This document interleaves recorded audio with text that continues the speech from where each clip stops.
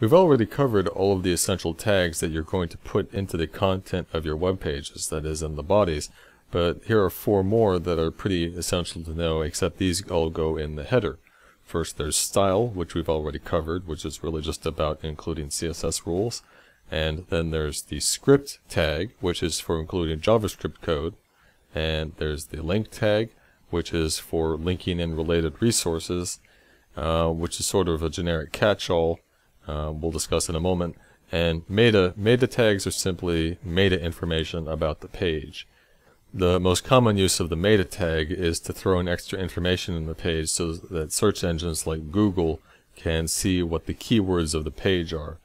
For example, looking back at the source code of the New York Times page we saw, you'll see in the first half of the header here there's a good number of meta tags, including one with an attribute name equals keywords and an attribute content equals politics and government, Manhattan, Christians and Christianity, Muslim Americans, Tea Party movement, demonstrations, etc., etc., etc.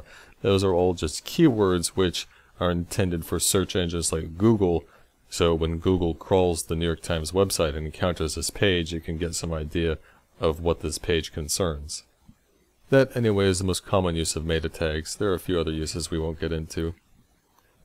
The most common use of the link tag is to link in style sheets, that is, files of CSS rules, because you can include CSS rules, as I showed you already, with the style tag put inside the header of your page, but more commonly, if you have a whole bunch of CSS, you're going to split that off into some separate file, which you would probably name something like site.css, and you'd place it somewhere on your web server, and then using the link tag, link to it, so that when your web page is downloaded, the user's web browser also knows to request this file of CSS rules, which it then applies to the same page.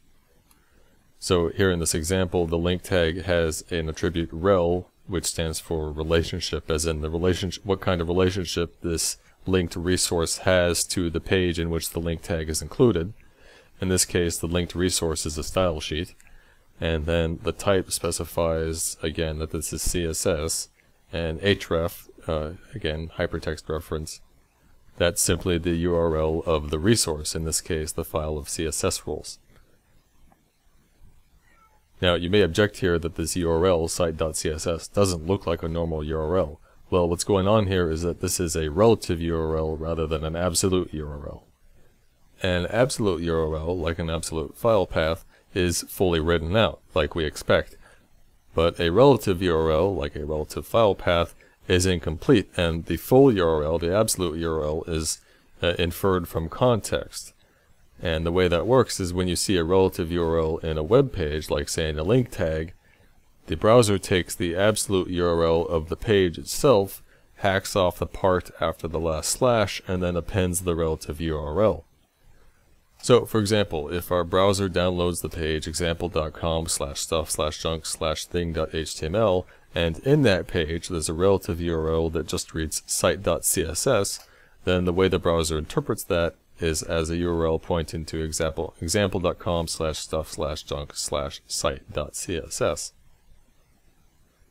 Now, the thing to keep in mind here is that though URLs superficially resemble file paths, they really aren't, because on the web server here, there's not necessarily any directory called stuff, inside which is any directory called junk. There's no necessary requirement for that to be the case at all. You know, what the URL means is entirely up to interpretation by the web server. However, it's very common in websites to somewhat imitate that directory structure when it comes to designing the structure of URLs for the site. So relative URLs are often quite useful. And in fact, you can also use ... in your relative URLs, and it works very much like with relative file paths. So if we're on the page example.com/stuff/junk/thing.html, and we have a relative URL on that page that reads ... /site.css, then the browser interprets that as not hacking off everything after the last slash, but hacking off everything after the second to last slash. So we end up with example.com/stuff/site.css. Again, this is a superficial imitation of relative file paths and absolute file paths, but just remember that the similarities end there. A form in a web page refers to any combination of text boxes, checkboxes, radio buttons, pull-down menus, etc. The idea of web forms is that the user is prompted to fill out certain information, like fill in text boxes, and once they've done so, they then hit the submit button.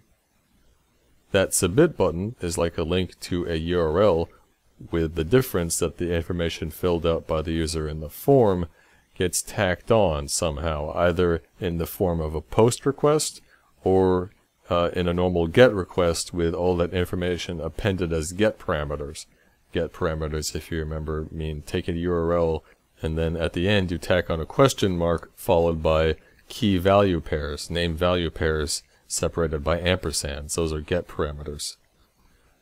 So here, for example, we have a form tag, and in the form tag we specify the action, meaning the URL which the data is submitted to when the user hits the submit button, and the method attribute specifies how we're going to send that data. Is this going to be a post or a GET request? If it says post, then the data is sent in the body of a post request to the URL, which here is the relative URL page.html. The content of a form can be anything you like, but the actual form elements, the things which have the data which we're going to send, those are called inputs. So we have input tags, and for each input we specify what kind of input it is. Text here means that it's a text box, checkbox means it's a checkbox, obviously, and type submit means that it's the submit button, which by default just has the text submit query, though you can customize that. It doesn't have to read submit query, you can have the button say something else. So the key thing to understand here is that the form tag itself is not really like a visual element, it's just a logical container for a set of inputs, and when you submit the form, all of the data entered into those inputs in the form are what gets sent. You might have a separate form on the same page, but those two forms are separate. The inputs in one have nothing to do with the other form. In any case, you can see in the example I've written, as the user of the web page, I've written hello, and if I were to click on the submit query button, then that would send a post request to the URL page.html, and the body of that post request would include two values. You would see Bob equals hello, and Carol equals blank, because I didn't check the checkbox. If I had checked the checkbox, it would have the default value Carol equals on. In any case, forms are the primary means by which data entered by the user on a web page can be sent to the web server. Finally, we have two last notable tags. There's the object element for embedding plugin elements, most notably Flash elements.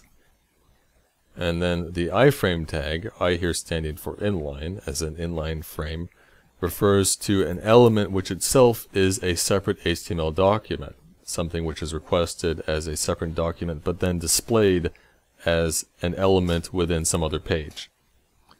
The use of iframes is somewhat frowned upon. It's certainly something that can be easily abused. For example, iframes are what you see when you get pop-ups, but in a few contexts they are genuinely useful. So we're not going to say anything in detail about objects or iframes, so there's something you may wish to read up on. And that concludes our coverage of HTML and CSS. In the supplement for this unit, I'll add some coverage of some stuff we glossed over a bit too much, like say some of the more advanced CSS selectors. So now that we've covered JavaScript in itself as a programming language, and also now HTML and CSS, in the next unit we can talk about the combination of the two, how to use JavaScript in our web pages.